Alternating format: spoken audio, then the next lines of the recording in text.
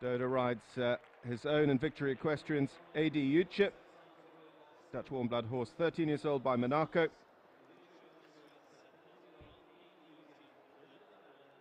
Doda won the Longines Global Champions Tour Grand Prix at Valkenswaard last year and is a former winner of the Doha Tour leg as well in 2011.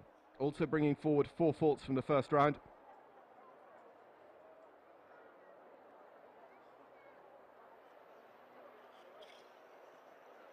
Here are the first 4 coming to the triple combination, 5 A, B and C. Rubs the vertical at the first element.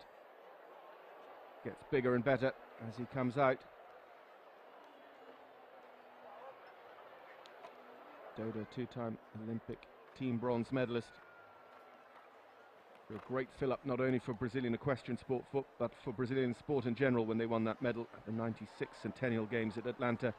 Jumps the Longines fence. This final line. The Club de Campo via the Madrid wall.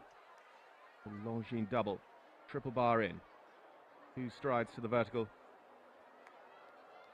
He goes down there on 5. Sergio went down on 6 to the final fence. It's good anyway. He stays on his 4 faults. Doda de Miranda with 4 faults. The time, though, a little bit slower than Sergio Alvarez Moya, 65.07, so goes into 2nd place at the moment. So Sergio has moved up 1 place thus far in this Longines Global Champions Tour Grand Prix of Madrid.